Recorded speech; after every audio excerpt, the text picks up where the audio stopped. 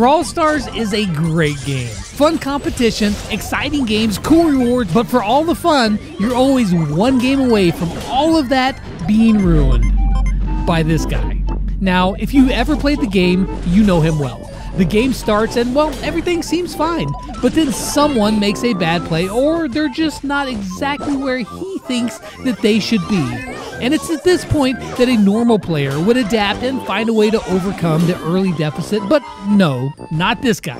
He will instantly give up, retreat to spawn where after every death, he is waiting for you, spinning and giving you the thumbs down. There is still time to mount a comeback, but instead, he'll either stay there, taunting you, or run to the corner and touch his screen every few seconds just so he won't go AFK. You, however, will keep running past him, valiantly giving it your all, just hoping that he turns into a bot, but like a sadistic creep who just wants to watch the train go off the rails, he's gonna stand there, because if he can't win, no one can. Well, except for the other team, because he is the Brawl Stars punk.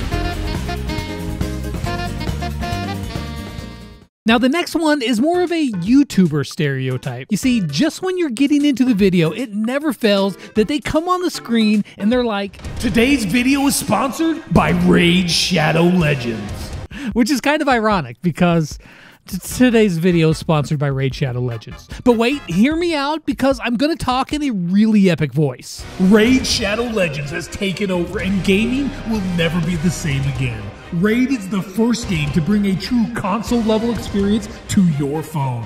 They've set the bar high and there is no going back. And then after that epic read comes the juicy stuff, like the champions and the game mode. So they're going to tell you how you can explore millions of... Oh wait, excuse me. Explore millions of champion combinations and master countless tactics as you take on raid bosses, dungeon runs, campaign battles, and PvP arena matches.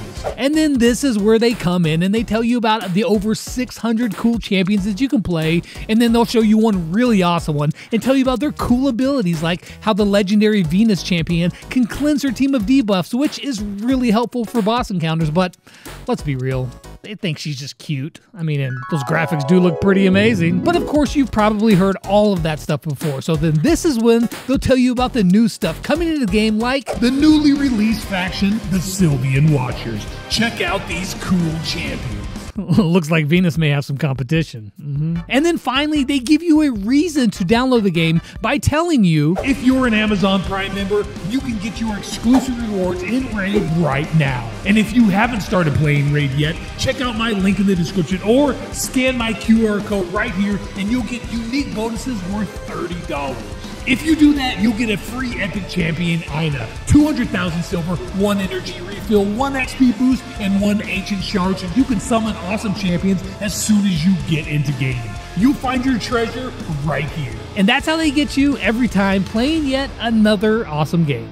Big thanks to Raid for sponsoring today's video.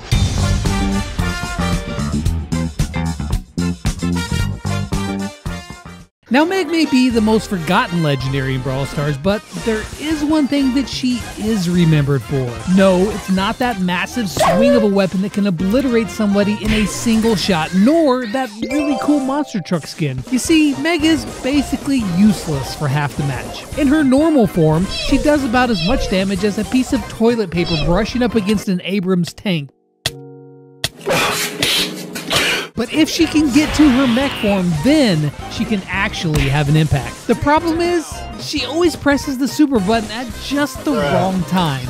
Yeah, you know what I'm talking about. You look over at your mech teammate and see that they got their super. Okay, now the fun starts. But right when she's just about dead, that is the moment that she decides to press her super button. And this is how we remember her. Jumping into the air and then poof. Just like that, her super is gone, and you're back to having the most forgotten legendary in Brawl Stars.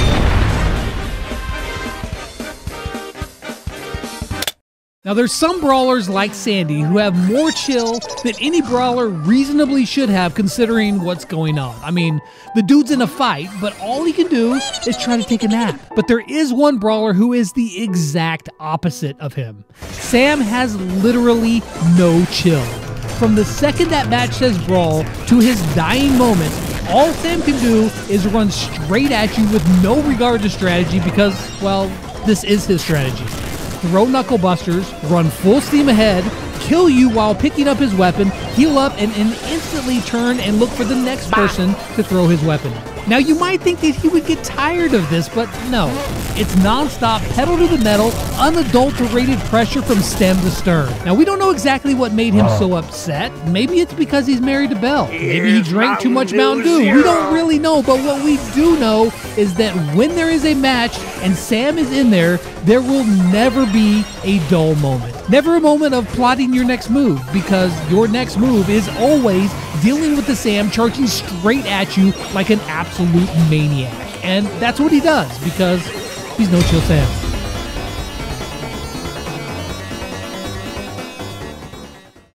There are a few things more impressive in Brawl Stars than seeing a really good Mortis player slashing through the competition, team wiping with the perfect supers, dribbling the Brawl ball with precision, and yes, even trick shotting. But for every one of those Mortises that you see, you will see 100 more that are, let's just say, a little less skilled.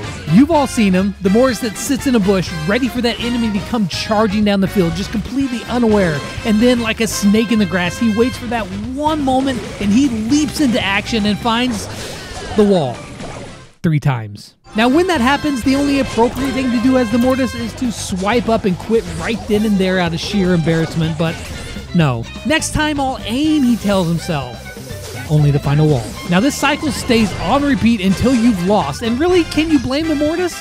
The dude slammed his face into the wall so many times that at this point, there are no brain cells left to do damage to. He's just a shell waiting to find the next wall to break himself even more. Now with most brawlers, you can count their shots and pick your best spot to retaliate, but with Bea, it's a never-ending barrage of annoyance. You know the second that you spawn into a match against her what's coming. She's going to spam her shot every second from the moment she sees you until the game is over, which would be fine if her shot was hard to hit, but somehow, a mechanical Bea is wider than Pam after an all-you-can-eat buffet. Now, if you do manage to get yourself close to her, she's just going to drop that stupid gadget that basically makes you stationary target practice for the enemy team.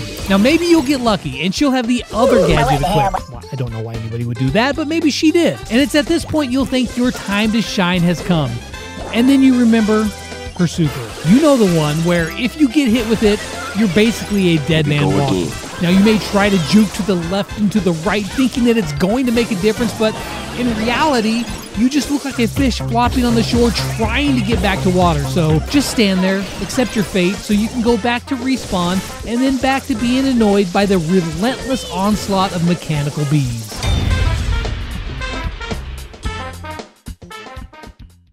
Now, I know I've said that Tick is the biggest jerk in Brawl Stars, but I'm thinking that I might have been too hasty. The one brawler that may even be worse than Tick is Gale. Dear. Now, why is it that an old man with a snowblower is the most untouchable brawler in the game?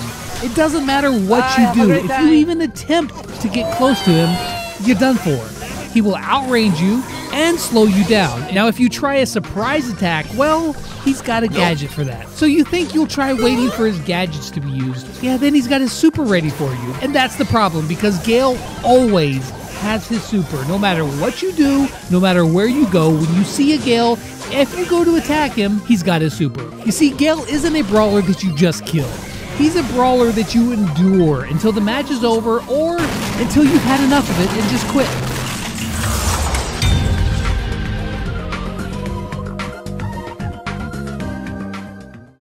Now, there are some odd characters in Brawl Stars. We've got Deadly Crows, a cactus that's come to life, and even a walking, talking arcade game. However, some of these odd characters are perhaps a little too true to life. Let me explain. Have you ever been in a game with a Ruffs and he, for no apparent reason, drops his sandbags down? You may be thinking, oh, he's just doing that to prepare in case the enemy comes that way, but I'm telling you, that's not what's happening here. Just think about it. What is Colonel Ruffs? A dog. And what do dogs do whenever you let them outside? They mark their territory. That's the only explanation of why they got dropped in some random place with no enemies around whatsoever. There wasn't a threat. There was no pressure. He was just letting the world know that this is his area. So what happens if there's 2 Colonel Ruffs? I think you know. Let's just let them do their thing and, like he said, clear the drop zone. Now, I've made fun of Jackie for being the least skilled brawler in Brawl Stars, but there's actually one brawler that could be even less skilled, Amber. Now, I hear you already, you're like, Lex, you can aim with Amber, and technically, yes, you can aim your shot with Amber, but the real question is, why would you? When you can just stand back at long range and just hold down one button and win. Somehow, those blasts of fire can keep up with any brawler, so the only recourse is to hide behind a wall. And, well, if you do that, she's just going to throw out a patch of fuel and block off that area as well. And while all this is happening, Amber is over there thinking that she is the reincarnation of Brawl Stars Jesus merely by holding down that one button. You're so good, Amber.